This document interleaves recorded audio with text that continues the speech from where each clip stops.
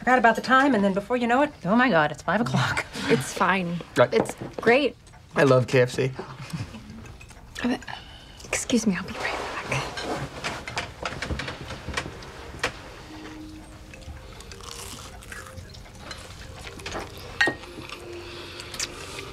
This finger looking good. Hey, what's up guys? Welcome back to Binging with Babish, where this week I'm very excited to announce that the official Binging with Babish cookbook, the first 100 recipes from the show, is available for pre-order now. Head over to bingingwithbabish.com/cookbook, where if you pre-order before the October 22nd release date, you get access to special content. More on that later, because it seems as though I have 1, 2, 3, 4, 5, 6, 7, 8, 9, 10, 11 herbs and spices before me, so we must be taking a crack at the kernel, although I will contend that there must be a 12th herb and or spice, that being MSG, because it's listed on their ingredients list, which is not a dig against KFC. MSG is delicious and totally safe. So with that in mind, let us construct our chicken breading. We're starting with 2/3 of a teaspoon of salt, half a teaspoon of thyme, half a teaspoon of basil, 1/3 of a teaspoon of oregano, teaspoon of celery salt, teaspoon of black pepper, teaspoon of dried mustard, 4 teaspoons of paprika, 2 teaspoons of garlic salt, 1 teaspoon of ground ginger, and 3 teaspoons of white pepper. And of course, Sanders' little secret, 3/4 of a teaspoon of MSG. Tiny whisk together into 2 cups of all-purpose flour. Next up, we've got to tackle the marinade, or at least what KFC calls the marinade, an undisclosed mixture of water, salt, and a lot of MSG, which is brought to a boil and into which the chicken is dunked before it is breaded. Speaking of which, here's the man of the hour, the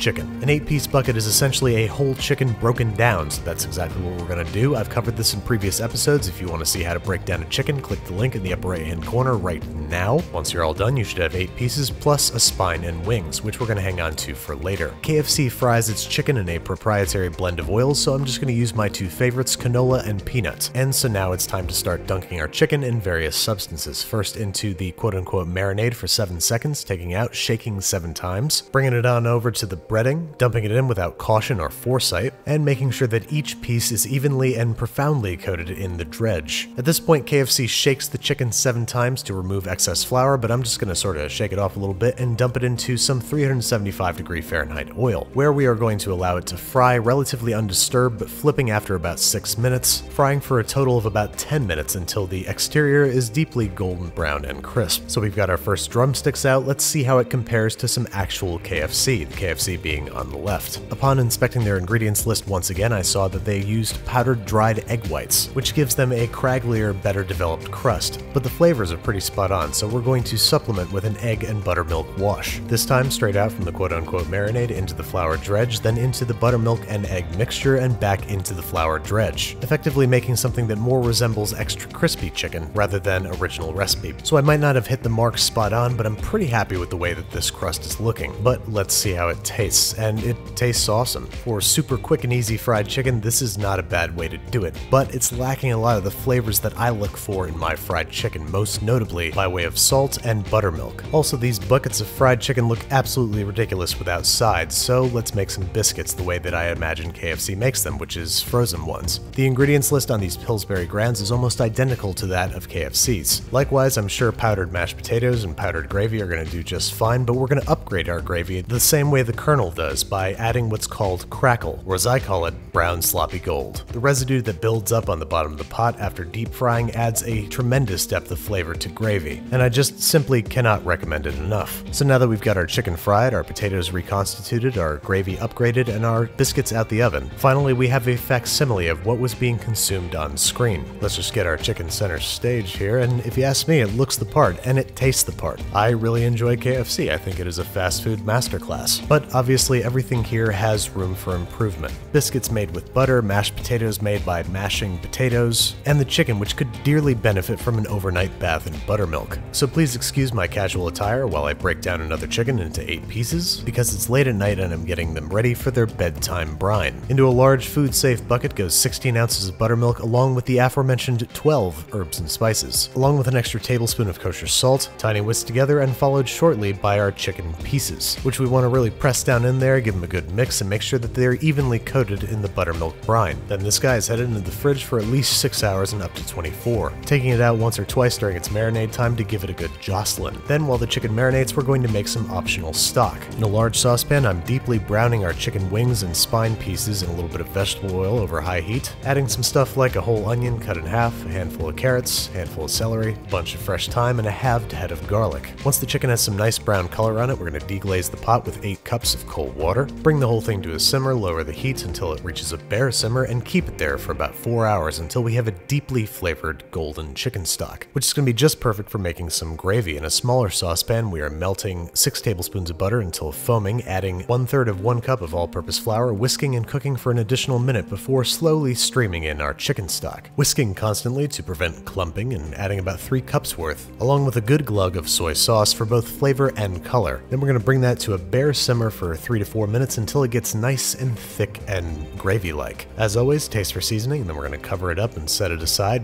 taking care not to touch the hot handles, because we got other stuff to make, chief among which are the mashed potatoes. 4 pounds of russets get peeled, chopped into 1-inch cubes, and placed into a pot of cold water. We're then bringing this pot over to the stovetop where, as you might have guessed, we are bringing the whole affair to a boil. Once a boil is reached, we are cooking for 12 to 16 minutes until the potatoes are cooked through. We are then draining, reserving the empty pot, rinsing the potatoes with hot tap water, and then commencing ricing. That is, placing a few chunks of potato in a potato ricer and pressing through, creating this nice potato spaghetti effect. Then to our potato spaghetti, we are adding 1 stick of unsalted butter at room temperature cut into 1-inch pieces and 2 cups of warm milk, and some kosher salt, and I'm going with white pepper to maintain the color of the potatoes. We're using a lot of milk here, but KFC's mashed potatoes are pretty thin, so I want to recreate that consistency. As always, taste for seasoning and set aside because we're moving on to my favorite part of the day, buttermilk biscuits. Thanks to a recipe courtesy of America's Test Kitchen, we are weighing out 13 1/2 ounces of all-purpose flour, 2 tablespoons of sugar, 4 teaspoons of baking powder, a half teaspoon of baking soda, and 1.5 teaspoons of kosher salt. This is getting tiny whisked together until homogeneous, and then we begin the slightly labor-intensive but totally worth it act of grating 2 sticks of frozen butter, using the slightly larger holes on a cheese grater. Unlike chopping up the butter in, say, a food processor, this makes nice, thin, long strands of butter that are going to be perfect for layering. We're just going to add the butter to the flour mixture, give it a good mix around, make sure that all the pieces are coated, carefully measure out 1 1/4 cups of buttermilk, add it to the mixture, and give it a good stir-in. Nothing too crazy, it's not going to come together into a ball, we just want to hydrate as much of the flour as possible before turning it out onto a generously floured worktop, where we are going to continue to try to coax it together into a sort of rectangle, which, using a generously floured rolling pin, we're going to roll out to the best of our ability. Every instinct is going to tell you that this dough is too dry, but don't add liquid of any kind. Just roll it out to about a 16 by 9-inch rectangle and fold in thirds like a letter, preferably with a bench scraper like this one, which helps a lot in the shaping process. Rolling it out once again into a 16 by 9 rectangle and folding in thirds, repeating the process 5 times, effectively making something closer to a quick puff pastry than a biscuit dough. But as you can imagine, all those little shreds of butter are getting thinned and flattened and layered, and as you can see, our dough is starting to become more and more cohesive. Once we have completed 5 rolls, folds, and turns, we are placing the dough on a parchment-lined baking sheet, covering in plastic wrap and refrigerating for 30 minutes to firm up. Once thoroughly chilled, we are turning out onto a refloured work surface, rolling out to a roughly 9 by 9 square-ish shape, and then using a very sharp knife that we have dusted in flour, we're going to start trimming off the edges. Make sure you make nice, clean, downward cuts, no wiggling, no sawing motions, no back and forth, all of which is going to inhibit your biscuits' rise, and then once we've got the edges trimmed off, we're cutting cleanly into 9 square biscuits. Then we're placing back on the parchment-lined baking sheet and brushing with butter. By now you're probably asking, what's up with the square biscuits? Well, cutting these into squares reduces trimming, and trimming never really rises quite the same when you've re-rolled it out. Anyway, these guys are going into a 400-degree Fahrenheit oven for 20 to 25 minutes until they are gorgeous. They must be cooled on a wire rack for about 10 minutes before consumption, but you're going to have a hard time waiting because look at those layers. These make Pillsbury Grands look like Pillsbury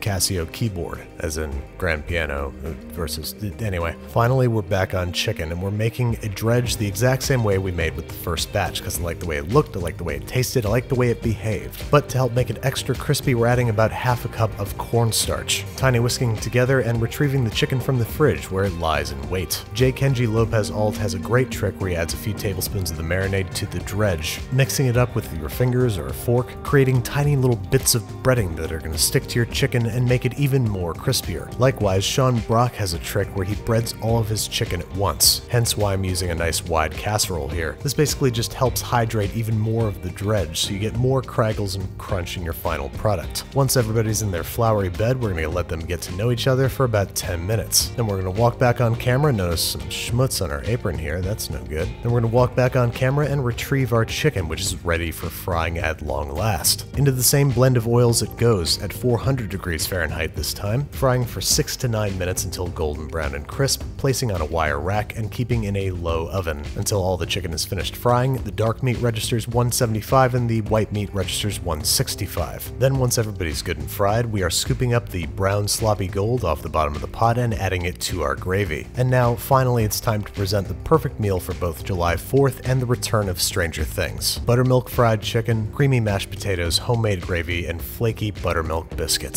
I also like to hit the chicken with a little final sprinkle of kosher salt before fixing myself a plate. Let me go ahead and answer your most burning question and tell you that I am a drumstick guy, but I would gleefully eat any piece of chicken on this table. It is juicy, it is crunchy, it is flavorful, it's the best fried chicken I've ever made, and I will be back for seconds.